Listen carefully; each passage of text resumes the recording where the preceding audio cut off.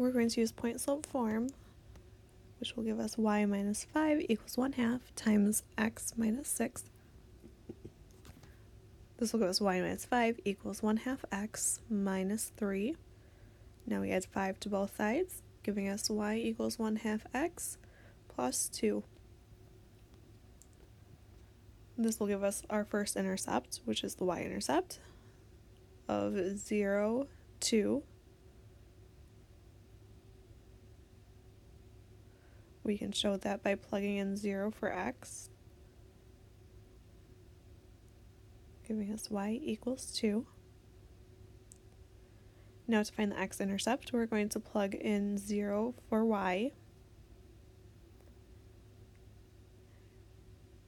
giving us 0 equals 1/2 x plus 2.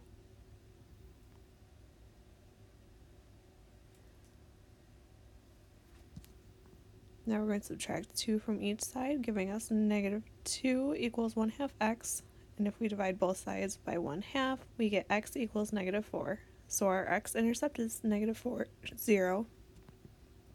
Now we're going to graph this using negative 4, 0, and 0, 2 to graph our line.